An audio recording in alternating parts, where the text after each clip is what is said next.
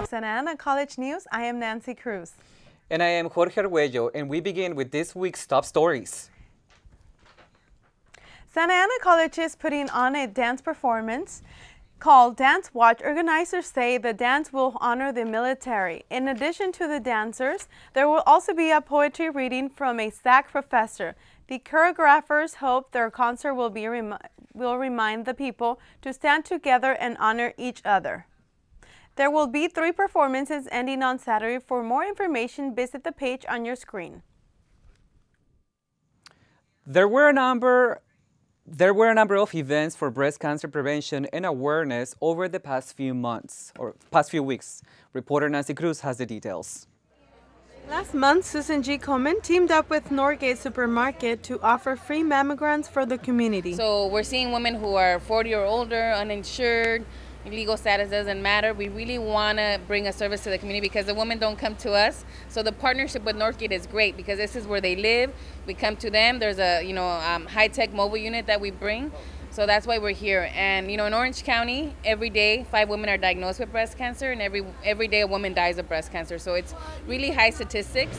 And here to the right, we have the latest machine and technology that is used to get mammograms on the women that come here today for their free mammogram. I want to tell all the women out there, don't be afraid. This is a good service Susan G. Komen is offering the community. Free mammograms to prevent cancer. That's why I'm here today. My main motivation is my mother. She struggled with cancer and fought it. Now she is cancer-free. Today was the first stop, but keep on being healthy, taking care of yourself. Let's fight cancer. Log on to SusanKomenOC.com for free mammograms and to see more information. From Buena Park, this was Nancy Cruz for Santa Ana College News. It's really important to check yourself and always prevent. You never know. I agree. There was a lot of people there that day when I went, and wow, a lot of people testing for awareness. Great event, definitely, indeed. Yeah, so.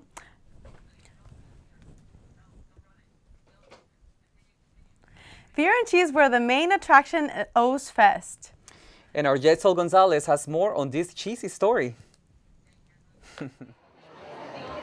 The second annual O's Fest kicked off on 4th Street in Santa Ana. This festival had tons of delicious cheese creations and beer. There were over 30 vendors from a variety of areas and live entertainment. All roads were closed off on 4 blocks to meet the demand for capacity. So we have the marketplace section, which is the $5 ticket. That's pay as you go, so you could come in for as little or as long as you'd like and eat as much as you want. But we also sell a VIP ticket similar to the one we did last year. That section is exclusive. That doesn't start till 5, so it's a little less time, but that's all you can eat and drink. And those are completely separate vendors. So different food items, different beer than there are in the marketplace. A portion of all tickets went to the charity Inspire Artistic Minds, which help people in the art industry receive scholarships. In Santa Ana, Jetzel Gonzalez, SAC News. Visit InspireArtisticMinds.org to see where this year's O's Fest money is going. There's also more information on what the charity is up to. Folks who are interested in adopting a bunny should hop down to the OC Animal Shelter. A surplus of bunnies means free bunny adoptions, not including the $17 microchipping. Qualified bunny lovers can find more info about the Bonanza at the shelter's website or head straight to the shelter across from the outlets at Orange on the City Drive. Santa Ana College music professors teamed up for a concert focused exclusively on one instrument. Our reporter Rudy Garcia has more of the piano extravaganza. As rehearsals for tonight's performance get underway, the sound and skill of Santa Ana College's music professors filled Phillips Hall. For award-winning music professor Jungwon Jin, teaching and performing are some ways she helps her students. A lot of students here coming from quite an humble backgrounds, and they don't know what it is like to be a musician, the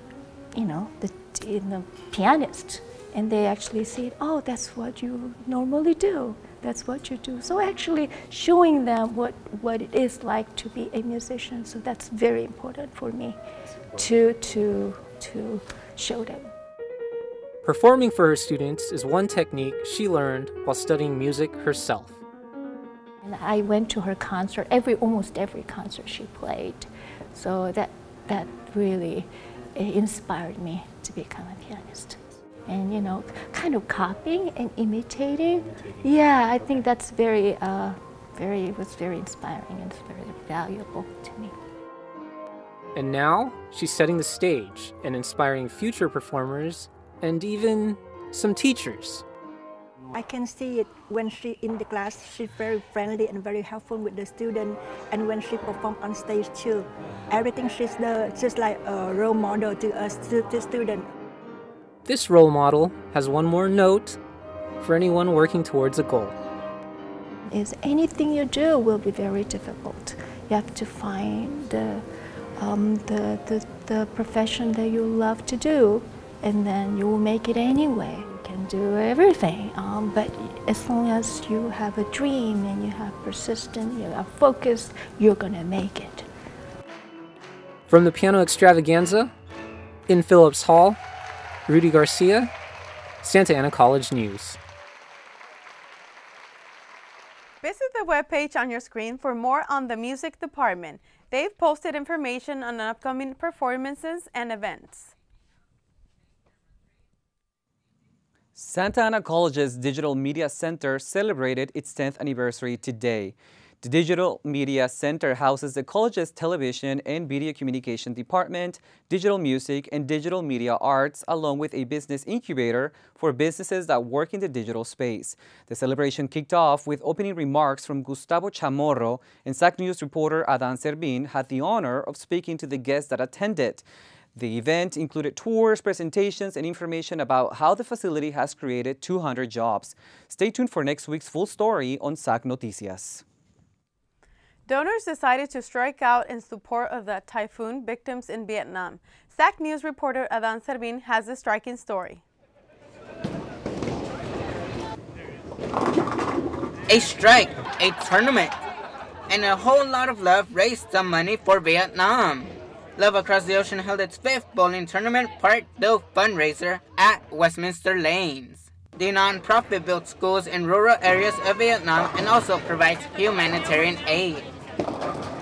Today was the second tournament that we've done this year. Normally we only do one a year. We decided to do another one because people were asking about it, which means people are really having fun. This year's fund actually raised money for some of Vietnam's recent flooding due to Typhoon Sarika. Vietnam actually braced for another typhoon a couple weeks ago. 100,000 homes underwater, at least 20-something people killed last time I checked. But right now, what people... All the proceeds that were raised here at the event will go to the victims of the flooding. For more information on how to donate, you can visit LATO's website at loveacrosstheocean.org. In the city of Westminster, Adan Servin, Santa Ana College News. Santa Ana College's student-run newspaper, Adan, has won the National Pacemaker Award. This is one of the most prestigious honors in college journalism. The Associated Collegiate Press and College Media Association handed out awards last month in Washington, D.C. The Adan's former co-editor, Jose Servin, was also recognized as the Reporter of the Year. Only 3 college journalists in the country earned this honor. This marks the 22nd time the Santa Ana College newspaper has won this particular award. On the first Saturday of each month, local artists gather in downtown Santa Ana for the city's Art Walk. At this month's walk, the Santa Ana College mural team sets up shops on the brick wall of historic buildings where art enthusiasts pass by admiring the displays. Students created pieces with spray paint and traditional mediums. The art focused on celebrating people who are no longer living. This included a tribute to the victims of the mass shooting in Orlando. Another piece focused on the life of the late boxer Muhammad Ali. Members of the mural team took a break from their creations to answer questions about the work in progress. Students worked late into the evening, adding that final layer to make their pieces pop. To see their work up close, follow SAC's murals on Instagram to find out about their next event. And that is going to do it for us here on SAC News. We will be back next week for our last Spanish show of the semester. In the meantime, you can follow us on Instagram or Facebook for the latest Santa Ana College news or Orange County news. Also, check out our YouTube for our past shows. Any questions or comments, email us at sacstudentnews@gmail.com. And don't forget to tune in for a special edition of Santa Ana College News after the Thanksgiving break.